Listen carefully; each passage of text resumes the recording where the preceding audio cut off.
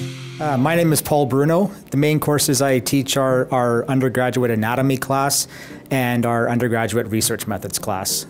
I also occasionally teach in the biomechanics area as well. The main focus of my research program is in the area of gait variability. So that focuses on the step-to-step and stride-to-stride variability in the patterns that people use when they're out walking in the community. And research has shown that they can be useful in terms of predicting fall risk in older adults and people with certain neurological conditions.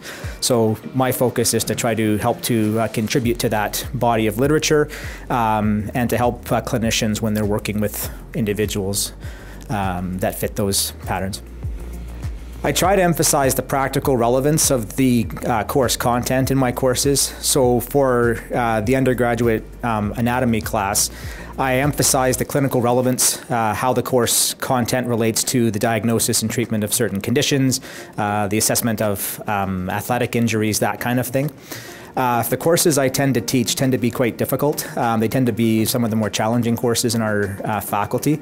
But like with most things in life, what they get out of my courses will be largely dependent on what they put into them. So students who are ready to work and are very diligent about working hard and have good study skills will tend to do very, very well. I like to have fun in my courses as well. So with little mini mental breaks and doing kind of bonus questions and that kind of thing. So it's important to have fun with what you're doing in life. So hopefully that translates into my courses as well.